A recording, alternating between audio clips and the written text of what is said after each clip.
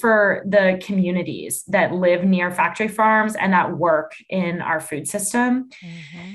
To start with the communities, the conditions that folks who live near CAFOs describe is just unbelievable. Things like not being able to go outside your own house because the stench is so horrible, not being able to hang your clothes out to dry, having to go buy a dryer because if you hung your clothes out to dry, they would smell just unbearable. Things like not being able to drink your own water in your own home or from your own well because of the contamination.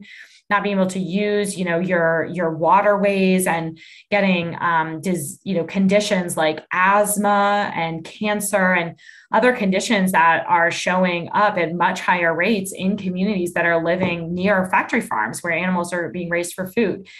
So if you care about environmental justice, if you care about, making sure that everybody has the right to a livable, bearable life, then factory farms don't have a place in that. And similarly for, workers, the workers at slaughterhouses, which are necessary for this industry, we have to have slaughterhouses, we have to have slaughterhouse workers. Those are some of the most dangerous jobs in the country with some of the highest rates of injury. And those jobs are disproportionately held by folks of color as well, and especially immigrants and migrants who, sometimes have fewer rights than naturalized citizens of the U.S. do, making them even more vulnerable to the abuses of these companies to workers.